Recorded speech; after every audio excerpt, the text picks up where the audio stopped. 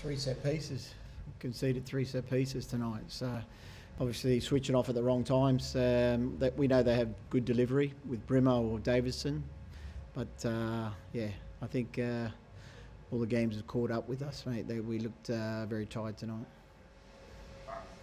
Just overall result like that against Melbourne Victory, biggest rivals, and how's that gone down with the team? Obviously finals aren't there for you. Yeah. You had right to play for tonight. Yeah, we knew we obviously could make the finals, but we wanted to try.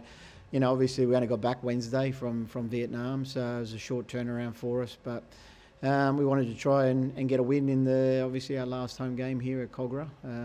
Obviously it didn't happen tonight. You know, we got back into the game at 1-1, and then, you know, scored a great free kick over the wall, and then another set piece and another set piece. So yeah, it just wasn't good enough. It wasn't good enough tonight. We weren't. What did you make of their opening goal as well? D'Agostino sort of made that one out of nowhere.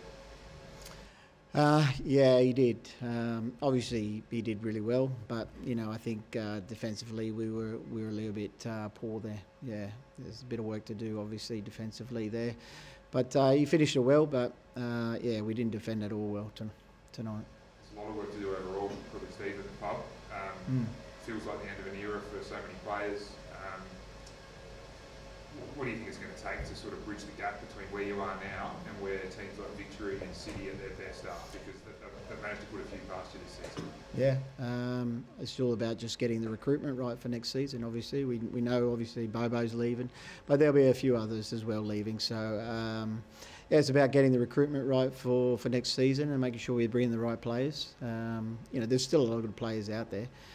Even though they are very tired. It's been a very tough year for, I suppose, everyone, but you know, it's made it even difficult going to the ACL as well.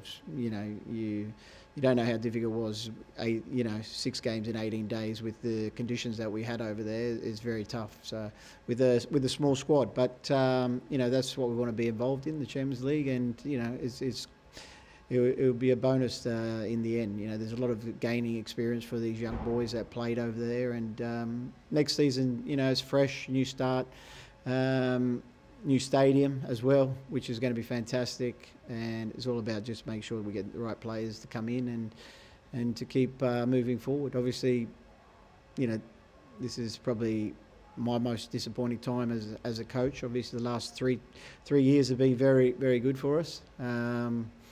But, you know, we all got to take responsibility, myself included, and the players, and make sure we come back better next year. What have you learned through this season, Steve? Because obviously your first couple was pretty successful. You know, not too many speed bumps throughout. This year there's been quite a lot. What have you learned about, I guess, your management style and your coaching?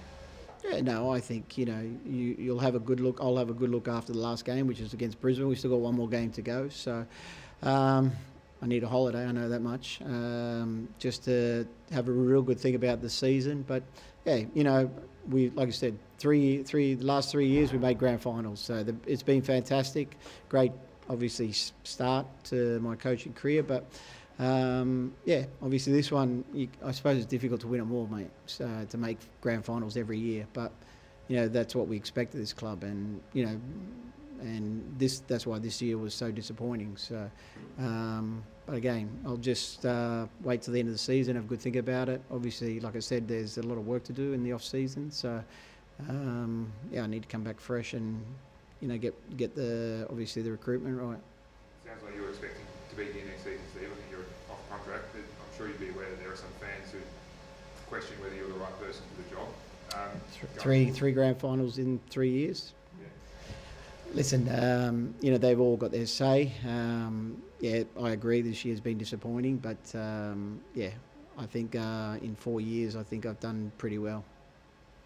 Signed a contract for next season? Is that decided? Not yet, no. Yeah, so we'll see after the last game what happens. Stephen, as you drive away tonight, which might be the last time you leave Cobra, what's your overwhelming feeling of playing in exile now in the States here in Cobra?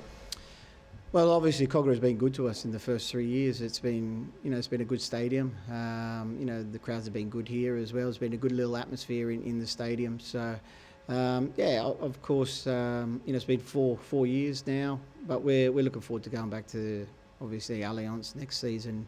new stadium. It's going to be fantastic, and yeah, we're looking forward to that. I think everyone's obviously, looking forward to it, getting back to the new stadium.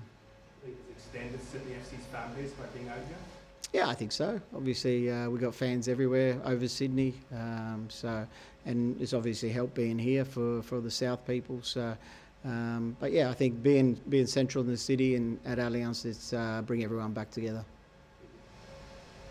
Anything from Anna or Nick in Melbourne? Just one last one on that with the stadium, Steve. That's Steve, by the way. Just will it be good to get, I guess, that sense of stability and feeling like you're locked in home-wise for the long term?